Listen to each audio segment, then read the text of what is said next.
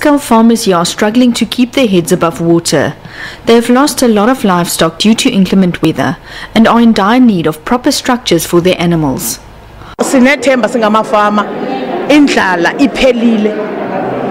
We are hopeful as farmers that we will defeat poverty. We face many challenges in this field, but the Deputy Minister's visit gives us hope that we will overcome these challenges.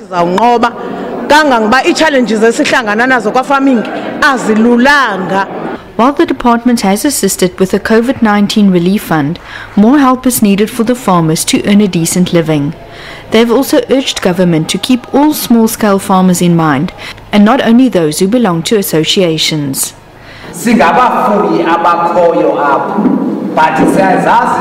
We are also farmers here, and we have our reasons why we're not part of an organization. We appeal that we must also be included in whatever decisions made. Even the councillor knows that I'm part of the people whose livestock was impounded. The Deputy Minister says their main focus at present is acquiring more land for the small-scale farmers.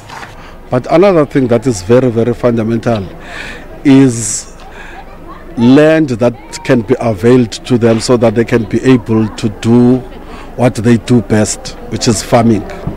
I'm sure you can appreciate that in many instances, because of the absence of land, you find goats and sheep and cattle moving around nearer to town and so forth.